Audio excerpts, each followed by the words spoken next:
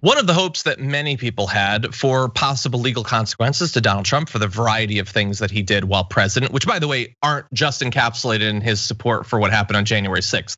You'll be shocked to find out he did lots of other bad stuff before that. But one area, the violations of the Emoluments Clause, might be closing up because the Supreme Court just yesterday put an end to 2 lawsuits that had accused President Donald J. Trump of violating the Constitution's emoluments clauses by profiting from his hotels and restaurants in New York and Washington. There were no dissents noted. So they apparently said that he's not the president anymore, so it's moot. So Adrienne, what do you make of that? Oh, they're punting. They don't want to decide the issue. They could have easily continued to decide the issue, especially because it may turn on potential illegality. It was ripened before them, but they decide, no, we're gonna just wait and call it moot. Because the thing is that appellate courts can operate on their own schedule. So they could have decided this while he was in office, but they've opted not to. They waited on a lot of these cases so they don't have to decide the issue, so they can punt. And as we've recently seen with Chief Justice Roberts, the fact that he is not going to preside over the second impeachment trial, it says that they are trying to divorce themselves from Donald Trump, even though they need to go ahead and play a role and do their jobs. It's like you've been given one of the highest jobs in the nation. Also, it's a lifetime appointment, yet you are punting on things because you are afraid. That is problematic. Yeah, and we should bear in mind that 1 out of 3 of them are there because of Donald Trump. But that said, some of the others who weren't, the more liberal justices, they apparently also didn't have a problem with this. So are you at all surprised to find out that we didn't get like, a Sotomayor dissent or anything like that? No, I'm not particularly surprised because I think they just don't want to touch these things. The fact is that generally, not showing any hands here, but in chambers they sit around and talk about, hey, how are we going to decide this? Where do we want to go with this? And so if they all can get on board on certain things and they can agree, especially not to have anyone dissent, so it can look like they're operating as one unified body, that's the better way to go. And so the thing is, that's a lot of politics that actually go into the appellate court process. And the fact that people may make concessions here, but there may be instances where they're unwilling to make concessions, and thus we get these riveting dissents like we've seen from Justice Sotomayor a lot lately.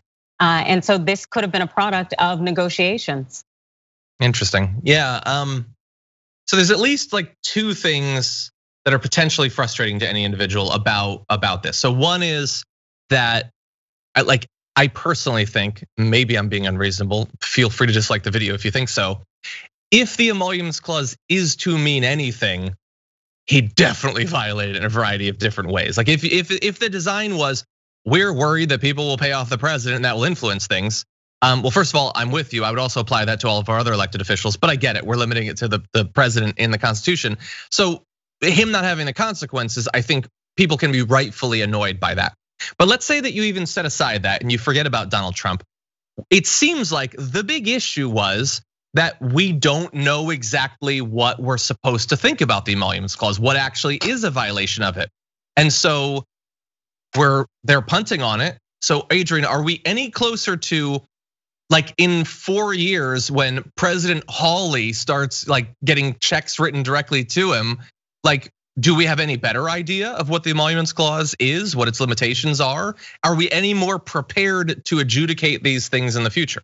Nope, and that's part of the problem. And not having that precedent out there, we're not gonna really have a track record, have a model to understand the extent of these clauses that are constitutional, some are statutory, but when the court punts, we all end up losing. I get that there are instances in which issues are moot without question, but then there are issues that can also be reoccurring. We saw that in Roe v. Wade and the fact that, hey, you can get pregnant again. So just because maybe she's not pregnant right now doesn't mean that this issue won't come up again. And so the fact that we need to have these decisions, these interpretations out there to guide us, those are things a court is supposed to do. And so in instances where they punt, where they could legitimately decide the matter, it really deprives us all. Plus also something we should remember about this case is that, Maryland, DC, and several of the restaurants had filed this lawsuit.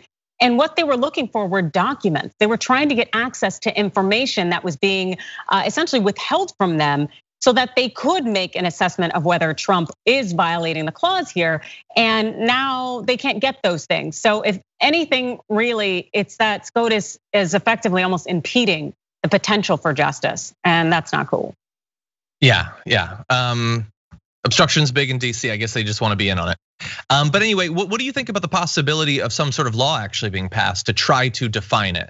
Whether because that would actually do the job, or else a challenge to that law might at least compel the Supreme Court to do something? Yes, it would be great if there was a law passed for the emoluments clause, as well as a lot of the clauses, including the constitutional pardon power, things that would define them clearly a lot more, the extent of them. But I really don't know necessarily if Congress has really the strength in it to make any true substantive changes for the betterment of our country. Because the thing is, there's so much just uncertainty out there and ambiguity in our laws and in our code. And without having that guidance there, it allows that the system can be abused by those who are in positions of power. And unfortunately, I think that some people want to continue on with that. Yeah. We should just strip it out of the Constitution. If it's not gonna mean anything and we're not gonna define it, let's stop pretending it's there. It's like it would be reassuring to have a security system on your house, but if you open it up, it's full of Play-Doh. Maybe it's best to not have the case there in the first place. I know, very frustrating.